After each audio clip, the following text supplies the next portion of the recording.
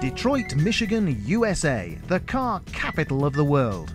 All three of the global players have headquarters here: Ford, Daimler Chrysler and General Motors.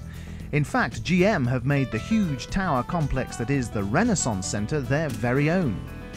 General Motors have generally steered clear of the wacky type of concept and have tended to adapt existing or previous models or create concepts that have a clear commercial future.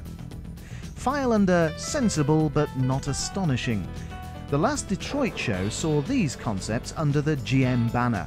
The Chevy Bel-Air, a two-door concept celebrating the 1950s classic look, but with a 21st century power plant. A Vortec 3500 turbocharged 5-cylinder engine delivering 315 brake horsepower. Retro is in fashion at the moment in the States, and since Ford has found success from their new Thunderbird, GM are hoping for more of the same with this Bel-Air. The styling inside is simple and even has a benched seat like the original, but whether this will pass safety regulations is pretty doubtful, and the seatbelt anchor points will definitely mess up the clean lines here. It's affordable, it's a fun open-air vehicle, it's all about fun. It's a fun, exciting vehicle with plenty of room in the rear seat, enough room for 4 adults in this vehicle, or I can see a young family with their children in the rear seat.